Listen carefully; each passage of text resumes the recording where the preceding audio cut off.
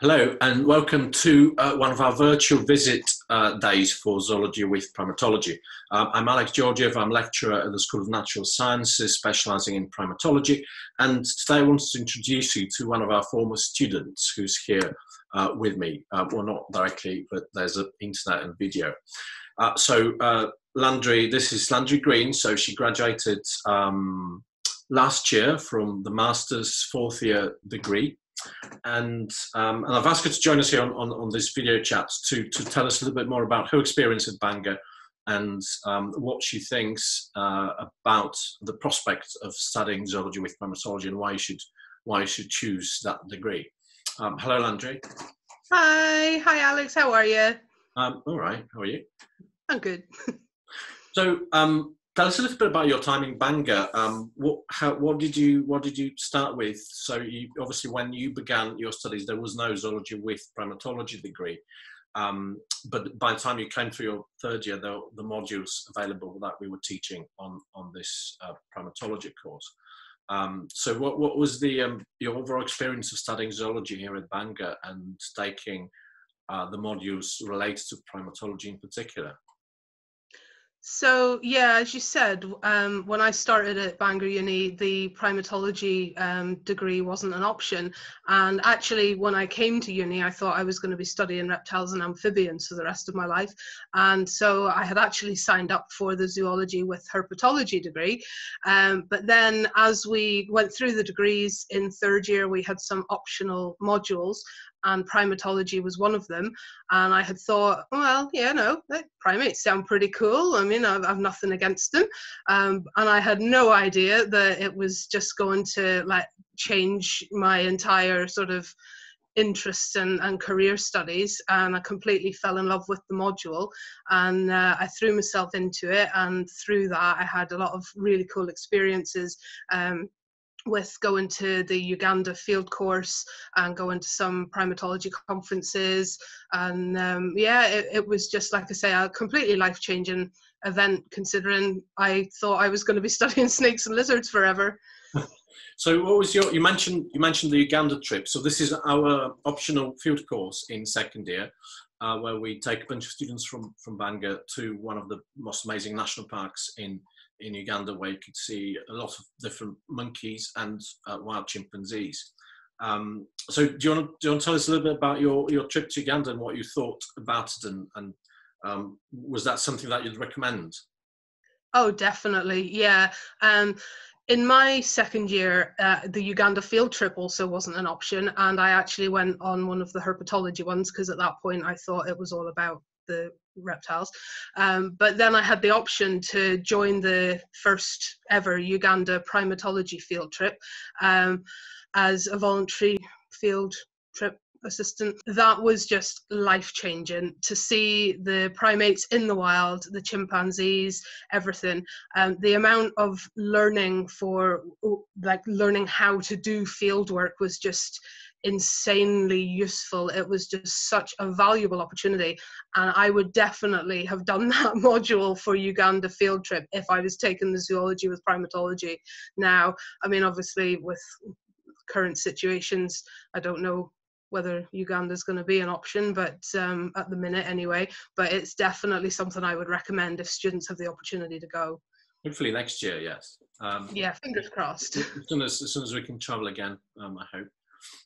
So you finished your degree last year. You did a really cool dissertation on, well, actually, you did your fourth year master's project looking at Ebola and how that relates to the distribution of primates with various sort of geographic data sets and species abundance distributions. So you worked with my colleague Izzy Winder and myself on this project during your final year. So that this is sort of the opposite side of doing field work and collecting behavioural data in the field. So would you like to tell us a little bit more about that side of your experience, the opportunities to conduct original research in primatology here at Bangor that doesn't require expensive travel abroad and spending time away in the forests? Sure. So you've got the option of doing dissertations for third year and then master's options with yourself and with Izzy Winder as well on the primatology. And through that, I mean, mine was very orientated around using computers to do models and simulations and things, which is it's a very important part of science as well as the field work. And then there are other things, like I had friends who were doing different kinds of projects with either yourself or Izzy, collecting data in the field, or alternatively doing statistical analyses, doing modeling on computers and things. Those are really important skills that you would find very useful in the primatology degree if you weren't able to go and do field work. Obviously field work is an option in future, but for if someone is not wanting to go and do field work or unable to, you will still get a lot of really, really good skills out of doing a computer-based or even lab-based, if there are any opportunities for lab-based work, doing projects with yourself or with other primatology lecturers. So yes, statistics, obviously, and all sorts of numerical skills are really important, and you learn those through the first year and second year, and really refine them in your third year.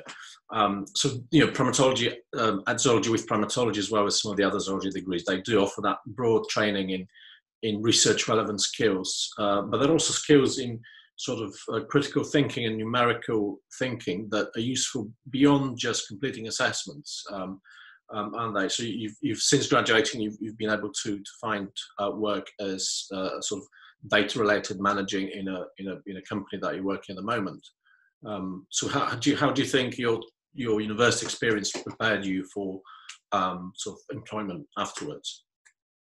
As you've just said about gaining the skills in critical thinking and problem solving, these are things that I think organizations really look for. And so you'll get those kind of skills from doing the likes of the zoology with primatology degree. Obviously, as with any degree or any level of study, the more you put in, the more you get out of it at the end of it. And that kind of thing your future employers will see on your CV, you know, based on your grades and other experiences.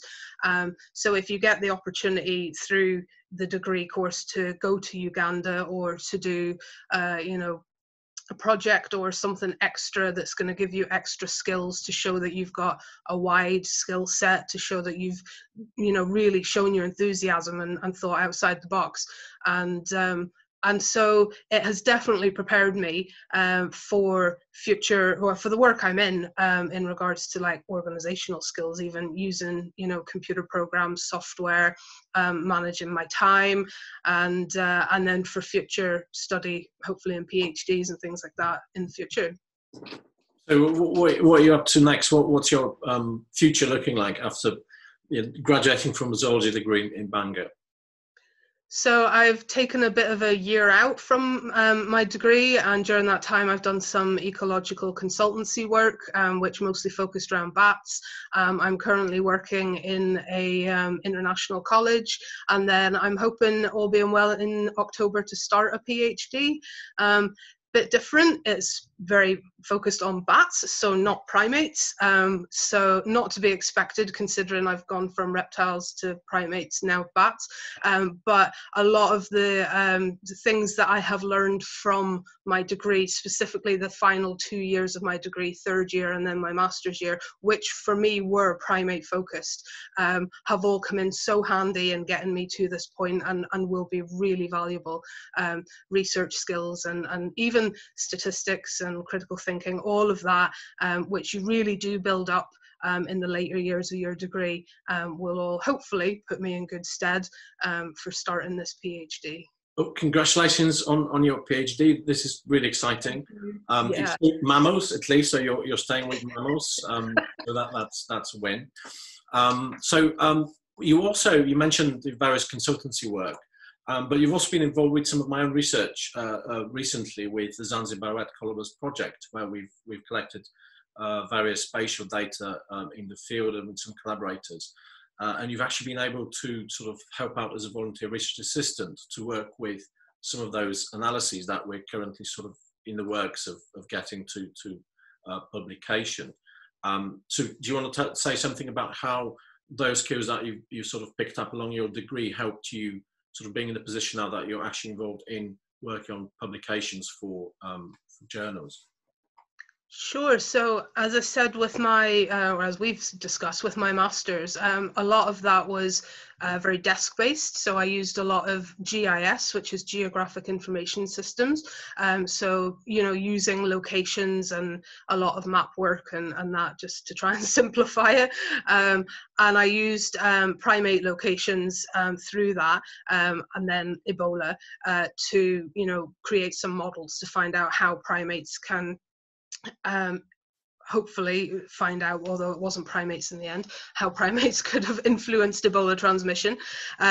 But those skills in using the different computer systems that I used through that have really helped in when I said to yourself, you know, do you have anything I can get involved in just to stay in the loop?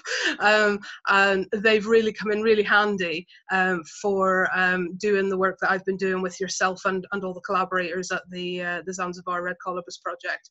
And through that, I've been working with a variety of people, some of whom I've known, like yourself and some of your other students, and some people that I've only just met or have never met and have been collaborating with sort of distantly, but we've all been working together. And that was another big part I found of the zoology degrees at Bangor, is teaching you teamwork and being able then to put that into effect and into practice in doing this kind of collaborative research.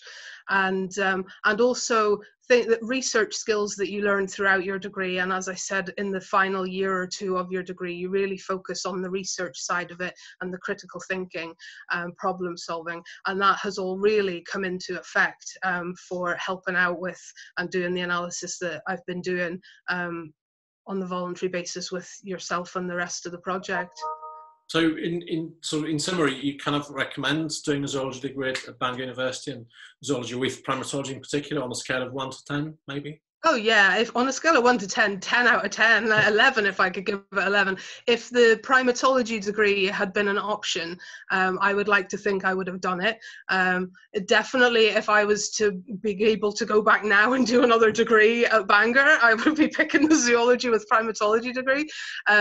But I do think it is really important to keep your options open as you progress. So if you don't pick the zoology with primatology, but you think as you go through your degree, oh, I really like the sound of that, and they get to do cool stuff like go to Uganda, you know, keep your options open and, you know, like explore opportunities that you may not have previously thought about.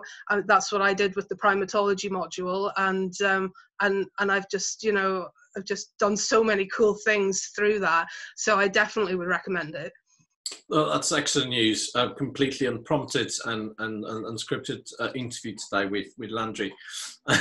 Thank you so much for chatting, and really, yeah, best of luck with quarantine and pandemic and your PhD in October.